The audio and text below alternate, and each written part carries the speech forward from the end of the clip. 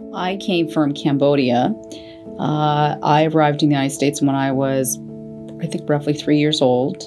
And that was in April 28th, 1978 is when my family arrived. Yeah, so we came during what they called the genocide era in Cambodia. This is where at least 20% of the country had been slaughtered by a dictatorship ruler named Pol Pot. So my family fled to, at that time, it was refugee camps that were set up by the United Nations. So when we were there, you have to submit your name, and kind of it's a lottery in a sense where I think back then it was called a lottery visa. And it's still today, there is something called diversity lottery visa the United States gives out. But there are, as my parents described them to me, bowls with a country's name. So there's a bowl for France. There was a bowl for the United States. There was a bowl for Australia. And refugees would just put their names into these bowls. And then they would be called. And so my aunt and I think two of my father's brothers got Australia. And my mother's oldest sister got France. And our family got the United States. And so initially my parents were very bummed that they got the United States because they wanted to obviously be with their family. So wanted to go to Australia or France. But they didn't realize what an amazing blessing it was that we were chosen to go to the United States. To get to these refugee camps, you have to go through a boat. And so really it's by pure luck that some of these refugees make it, because the Khmer Rouge, who essentially are the guerrilla group that took over Cambodia, they would have boats of their own to intercept these refugees and essentially try to slaughter them and slaughter as many as they could before reaching the refugee camps. There was not much in terms of military force that could stop the guerrilla group. I think at the time politics got in its way, and a lot of the countries just did not want to start accelerating a war that they knew was already getting out of control.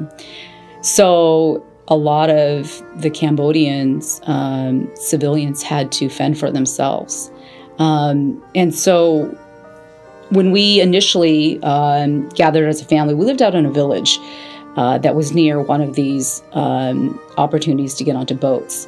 And my mom's parents, so my grandparents on my mom's side and on my father's side, they were all onto one boat, and we were all supposed to go together. But at this point, my mom's youngest sister, she fell in love with a guy, and she did not want to leave him. So my mother told her parents and some of her siblings and my father's sibling to go so she could try to convince her sister to leave with us. So their boat left. My mom was not able to convince her sister. So we got onto a boat. Their boat, my grandparents never made it. We didn't know that until we got to the refugee camp. My mother, still to this day, I think, feels very guilty that she had her parents and my father's parents go into that boat and not just wait with us. But we barely made it to the boat that we had because it was overfilled with refugees trying to just escape. And so when we got onto the boat, it took almost 3 days to get to the refugee camp. And something happened, and I fell off the boat. And everybody was yelling, just leave her, just leave her. Because again, the less people on the boat, the faster the boat can move. And my father didn't want to do that. So he jumped in. And by the time we had gotten to the refugee camp, I wasn't breathing. And so the whole concept of CPR and all that stuff, really wasn't, I think, on my parents' mind to try to do the whole resuscitation. And so my parents said that they immediately had somebody take them to they remembered this white tent with a red cross, and obviously it was a medic tent. And so my parents, unfortunately, through, I think, lost in translation, were told that I would not be developmentally like other children my age, because I hadn't breathed for a while and I didn't have any oxygen to my brain. So I think from that time, they always kind of looked at me as somebody who was going to have some neurodevelopmental problems as I grew up. And sometimes when we label our children a certain way, we have ideas or expectations of how that child will turn out. And we sometimes do a disservice on our kiddos when we, label them as being developmentally delayed, or whatever term you want to use on that. So, when we got to the United States, once you're at these refugee camps, they then put you on a plane. And again, these are refugees who've never experienced anything like this. And so then we arrived initially in LA. And who ended up sponsoring us was a church out in Westland, Oregon. It was a Baptist church. And so we stayed, and I grew up in Westland. And during that time in Westland, we were the only minority family. There were no other Blacks. There were no Asians. No African, no Indian descent. We were the only minority family. And I reflect on that time because despite the color of my skin, despite the different foods that my family ate, they really embraced us. I did not think that the color of my skin was a negative thing at all. It wasn't until I got into college that was the first time I think I experienced racism. Racism in the sense where somebody was judging me because of the color of my skin and would make comments about that. So I lived a very sheltered, blessed life. And I'm not sure if that's a good thing or a bad thing, in that not sure I was completely prepared for when people asked me questions related to the color of my skin, or treated me in a certain way because of the color of my skin or because of the race I come from, which is Asian. As a side job, started working in a law firm, and it was initially as a legal assistant / secretary, and then I started doing a lot of paralegal type work. And I realized at that point that I was like a mini attorney, but I obviously didn't have a license. So when the romantic relationship didn't work out, the boss I had at that time said, why don't you just go to law school? You've been doing everything like an attorney would. You should go. And so I did. And that's the best advice and the best decision I ever made. Yeah, so when I first graduated from law school, I went to law school down at University of Arizona. I knew I wanted to come back to the Pacific Northwest, but I didn't want to go back to Oregon, which is where I grew up, because I wanted to have some separation with immediate family. So I got a job in Spokane, Washington. And while I was in Spokane, 9/11 happened. And at the time I was dating a Border Patrol agent, and they created the Air Marshal program. And then he got a job at the SeaTac airport as an air marshal. So I basically quit my job in Spokane and came over to the west side of the state and interviewed with different firms and got a job with the law firm Davies Pearson here in Tacoma. And so I stayed most of the time with that firm here in Tacoma, and just recently switched to an all-injury firm called Rush, Hannula, Harkins, and Kyler, which is also a Tacoma-based firm. And so that's where my legal roots have fostered from, is Tacoma, Washington, since 2000. Probably 4 or 5 years into my career that I started to look into immigration law. And I decided to do a pro bono case involving a young woman from Sudan who actually lived out in a tribe. So I took on an asylum case, pro bono, not even knowing what I was doing, but I researched everything I possibly could about asylum law, about the United States regulations, the requirements. And it was a case where at that time, in the early 2000s, the United States, so it was called INS, Immigration National Services, now USCIS, did not recognize females that come from these tribes that at a very, very young age, the moment they get their women period, they then have to undergo what we call female genital mutilation. Essentially, they are sewn in their private area to make sure that they are virgins by the time they meet their husband.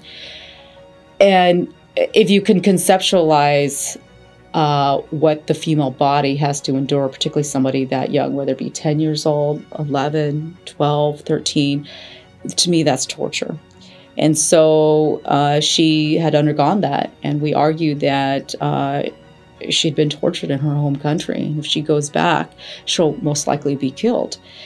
So we initially had a mini immigration trial here in Seattle, and we lost. The court did not see her as a member of a particular party. They did not see that was categorized as a protected class. So we appealed it to the Board of Immigration Appeals, and we lost that. That's an administrative appeal. And then we appealed it to the court, the Ninth Circuit Court of Appeals. That's part of the circuit court that Washington State is a part of. I want to say at least a year and a half later, after we submitted our briefs to the Ninth Circuit Court of Appeals, we got a decision from the Ninth Circuit, and they found that it was a protected class. And it was like an amazing feeling to finally just see this young woman be recognized that what she'd gone through was torture.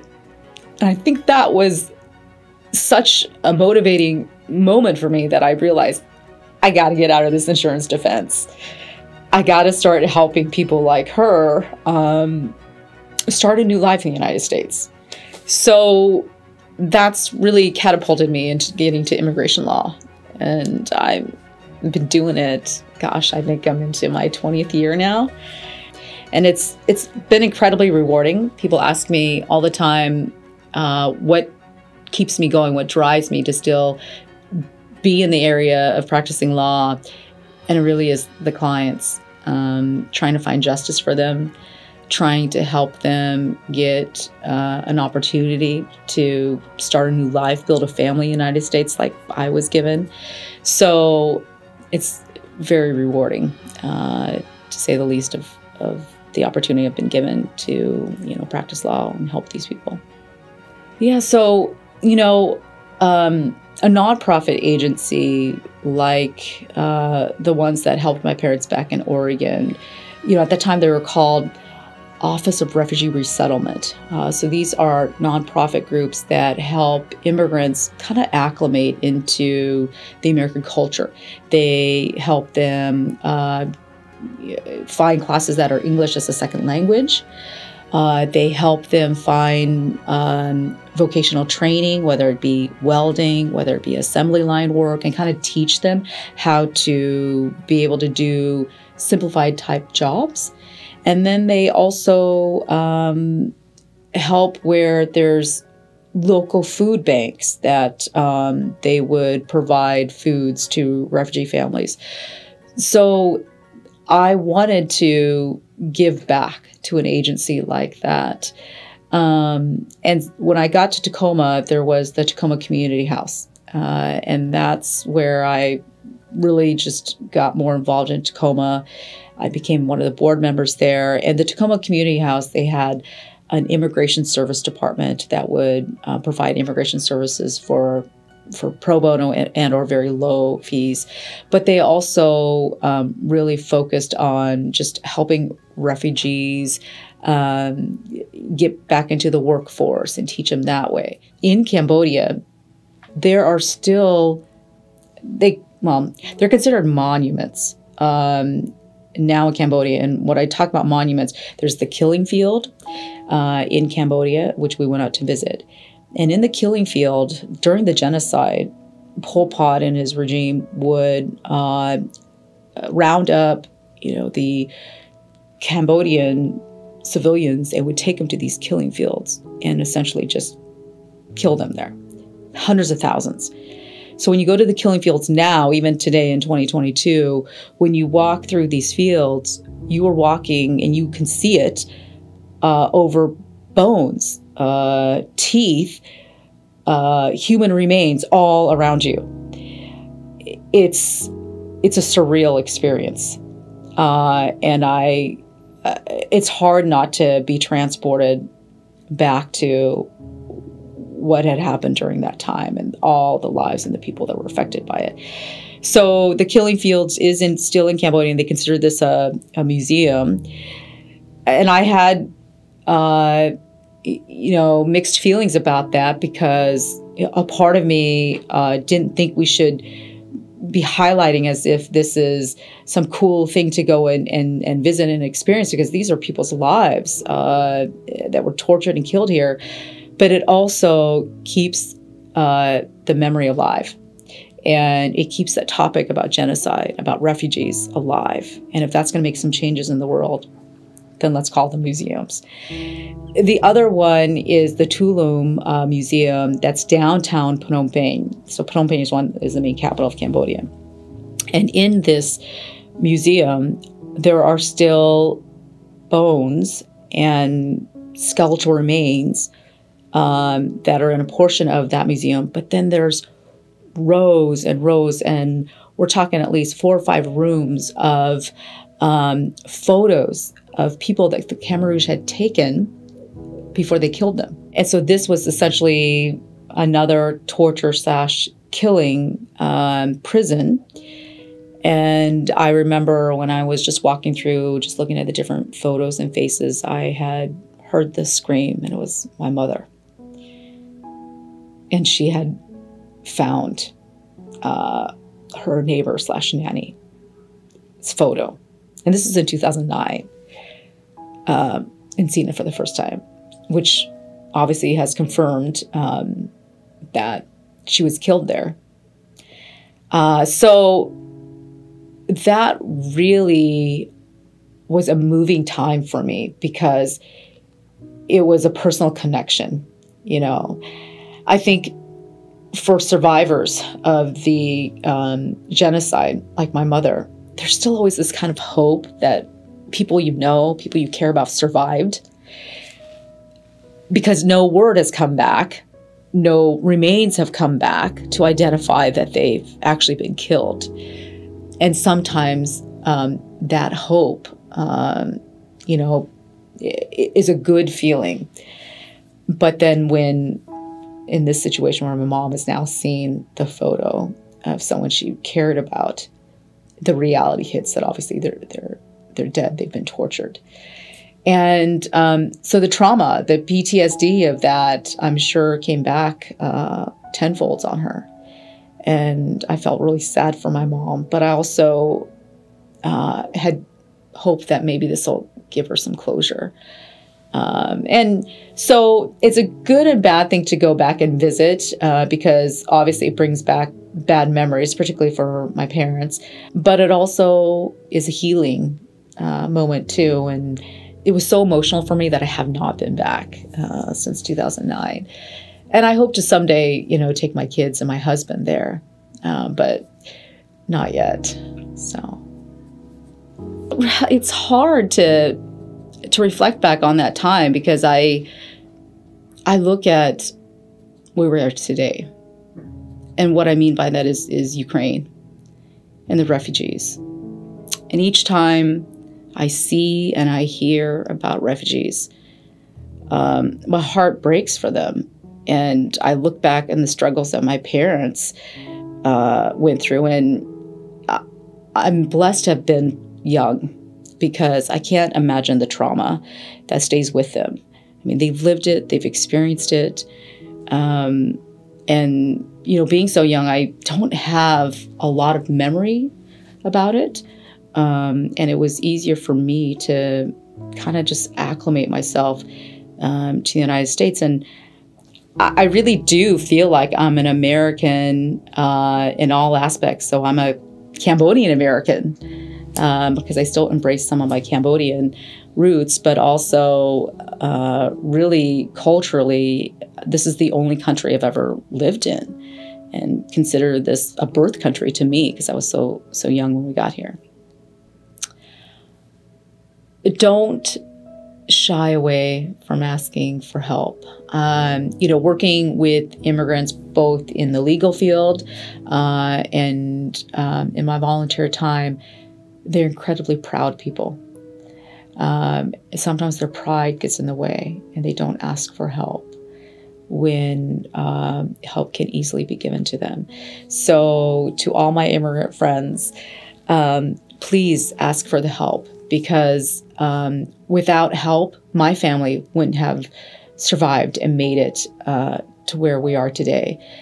Without help, I wouldn't have been able to go to college and be able to, become an attorney and give back to my community. Because I think that's the ultimate goal. When people help refugees, when people help immigrants, there is this feeling of wanting to make sure that it gets passed on. Or I would hope that that's the feeling of why people volunteer their time and give to others, is to make sure it gets passed on. Hopefully the goodness and the charity that we provide other people will motivate them to do that when they're able to do it in the future. And that's what I hope to, do for other people like my family, because without somebody like me who's in a financially stable position to do it, that I can help make a difference in somebody else's life because they made a difference in mine. So hopefully, it gets passed on.